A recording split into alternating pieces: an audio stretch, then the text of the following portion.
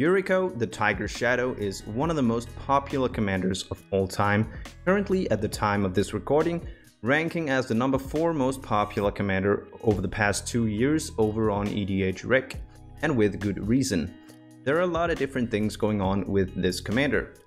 It's easily the best option available as a ninja tribal commander, and ninjas are a fairly popular tribe because their signature mechanic, ninjutsu, is incredibly well designed and allows for some really fun and interesting deck building and gameplay. Then there's the triggered ability, where whenever a ninja connects, you essentially draw a card and burn the table equal to the mana value of that card, which incentivizes you to build around having a lot of cards with a high mana value, as well as being able to manipulate the top of your deck.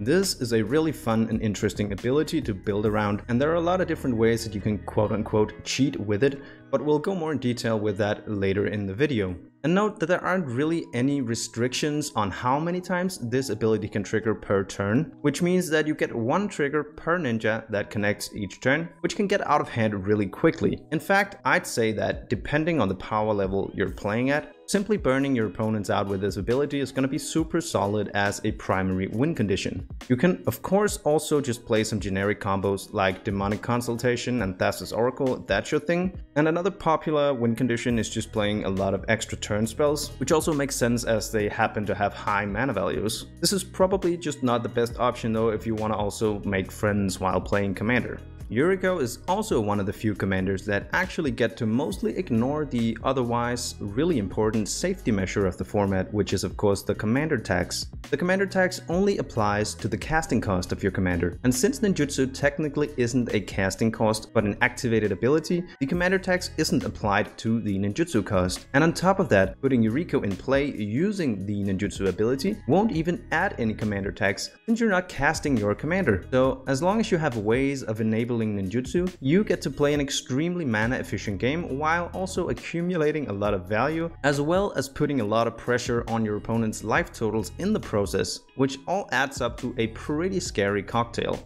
Before we talk about how to approach building a deck around Yuriko, I quickly want to mention that I'm mostly gonna avoid talking about cards that are just generally strong in EDH, cards like Demonic Tutor and Rhystic Studies. You should probably be playing these cards in your deck from a purely competitive perspective, but I'm going to focus on cards that are strong specifically in a Yuriko deck. Don't get me wrong, a lot of the cards we're gonna talk about are also generally strong in EDH, but for a variety of reasons, they get a few extra points in this specific context. Now, let's get started.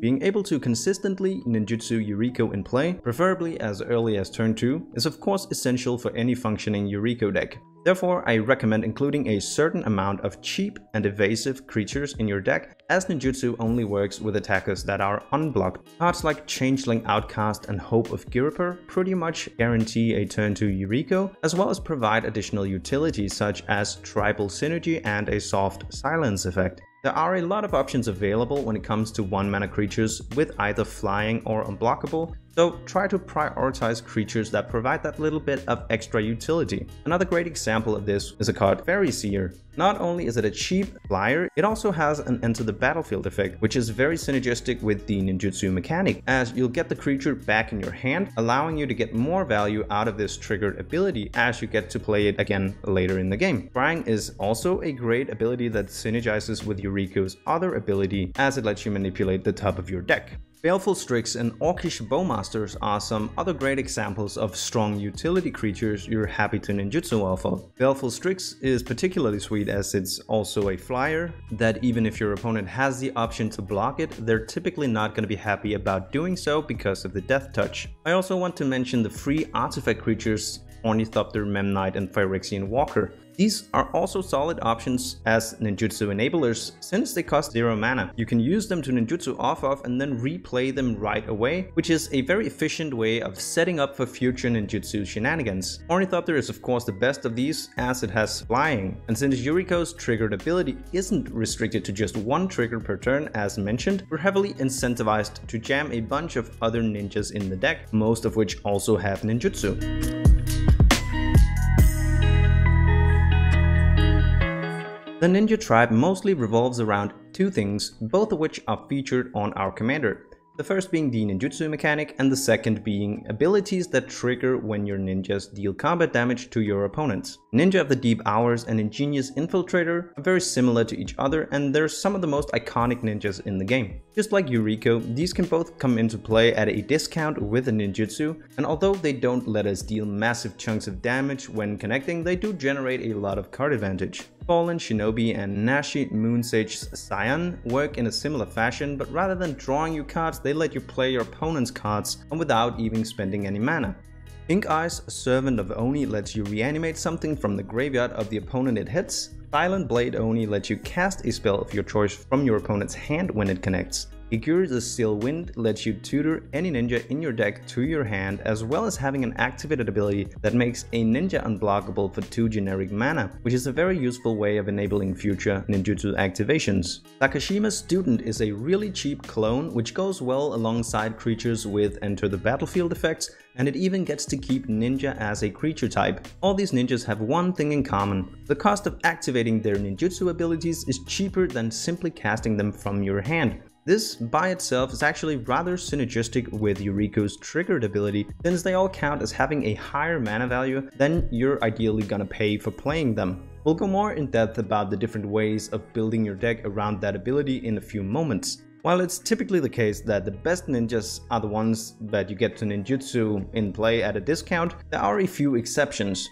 Thousand-Faced Shadow is significantly cheaper to simply cast compared to the cost of activating its ninjutsu ability, but it's arguably one of the best ninjas available for the deck. It's cheap, it's evasive, it has a potentially really powerful Enter the Battlefield effect, and is of course a ninja. It checks all the boxes, making it both an excellent one-drop and a late-game top deck. There are, needless to say, a lot more ninjas that could be mentioned in this video, but for the sake of video length, I'll leave an EDHREC link in the description where you can find a lot more inspiration for your deck building. Before we move on to talking top deck manipulation, remember that depending on how much you want to go in the direction of Ninja Tribal, there are a bunch of options available in terms of payoffs, apart from Yuriko and the other few ninjas already mentioned. You probably want to consider a card like Silver Fur Master, which is both a ninja lord and gives you a ninjutsu discount. Then there are also all the payoffs that work with any tribe, such as Kindred Discovery. Although I'd argue that Yuriko has enough built-in card advantage that you don't really need to spend 5 mana for an ability like this, especially in a deck that revolves around tempo and efficiency. Herald's Horn and Vanquish's Banner also exist. Keep in mind though that when you activate a ninjutsu ability, you're not casting a spell, which means that these are probably not ideal payoffs for the ninja tribe. I just wanted to give them a quick mention for the people looking to lean really heavy into the tribal theme. Changelings are also often going to be worth considering when building tribal decks. We already mentioned Changeling Outcast being a great ninjutsu enabler, and Moth Dust Changeling is a slightly clunkier but very similar creature. The best Changeling card for the deck is probably just Black Market Connections, which is definitely one of those cards that are just generally really good in Commander. It spits out a 3/2 Changeling every turn, as well as ramping, color fixing, and drawing you cards.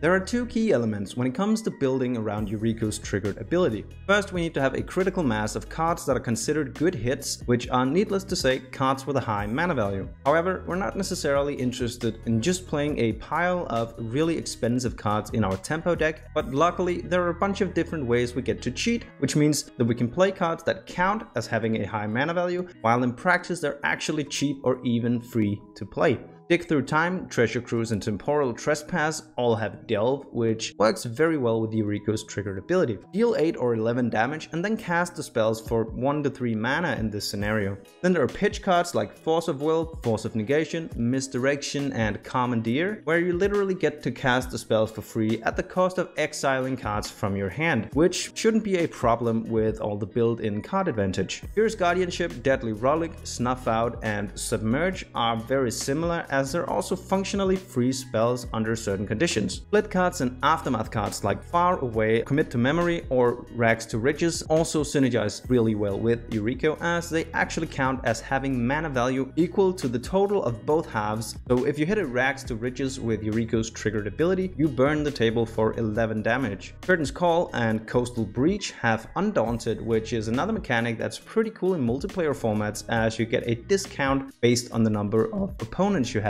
The rate on both of these cards is actually really solid in a 4-player game. MDFC lands like Seagate Restoration and Agadeem's Awakening are also free in the sense that they're lands on the backside and should therefore definitely be a part of your mana base, since they actually deal damage off of a Yuriko trigger as opposed to just hitting a regular land. The land cyclists from the Lord of the Rings set, Lorien Revealed and Troll of Khazad-dûm could likewise easily take up a couple slots from your mana base, as they're very easy to turn into an actual land in the early game. And while on the topic of cyclers, I want to just mention that a lot of the best ones can be cycled for significantly less than they cost to actually cast, so keep that in mind as well.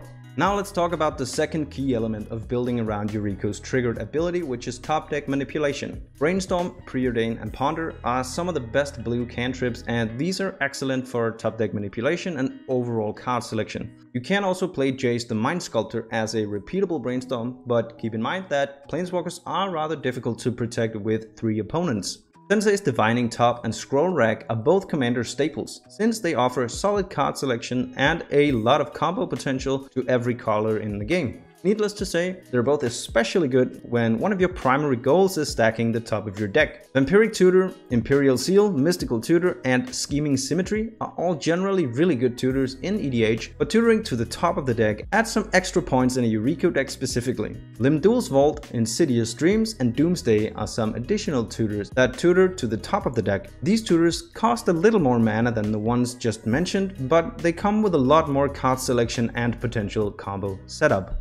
Mystic Sanctuary and Halimar Depths are both lands that offer a little bit of top deck manipulation, so they should definitely be easy to fit into the 99. Bolas Citadel, one with the Multiverse and Future Sight, provides continual information about what's on top of the deck while also letting you manipulate it by playing the top part of your deck. So Bolas Citadel is of course by far the strongest version of this effect, as you're not gonna have to pay any mana for the cards you play. Lastly, I want to talk about miracles.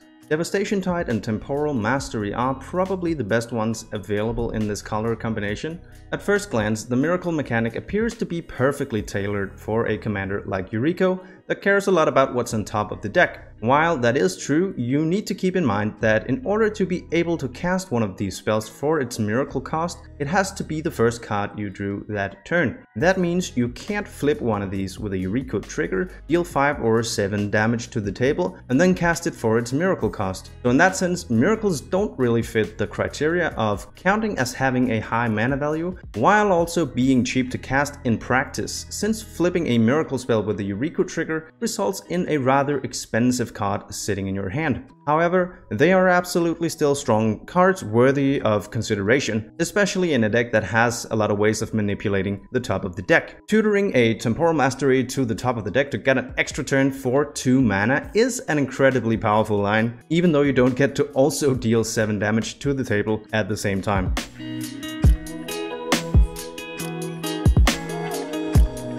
Ramp, card advantage, and interaction are all functions that I would normally dedicate a certain number of deck slots to when building EDH decks. However, in the case of Yuriko, I would approach this a little bit different. Let's start with ramp. There are a lot of different ways to ramp in a game of Commander, but the goal is always the same: to put yourself in a situation where you have more mana available than you otherwise would have. Because of the way you're incentivized to build your deck, with cards that are free to cast or come with a natural discount, you're already in a position where you're quote-unquote ahead on mana in a sense. Ramping is also less important in a deck that cares so much about efficiency and doesn't need to be concerned about the commander tax. So I would probably play the best and cheapest mana rocks in the color combination and then just call it a ramp package. You also want to dedicate as many deck slots as possible to ninjutsu enablers, top deck manipulation, and cards with a high mana value.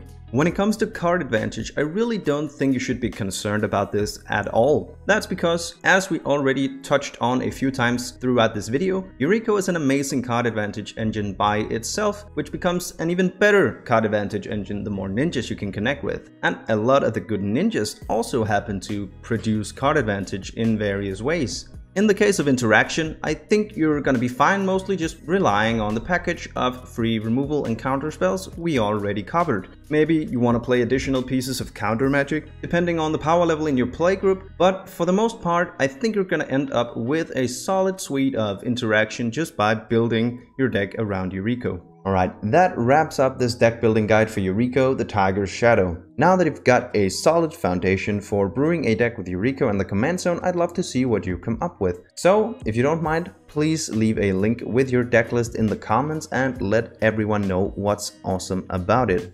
I hope you enjoyed the video. If you did, please consider leaving a like and subscribing to the channel. It's an easy and free way of supporting me in my Magic content creation endeavors, and it would really mean a lot to me. Thank you kindly for the view, and until next time.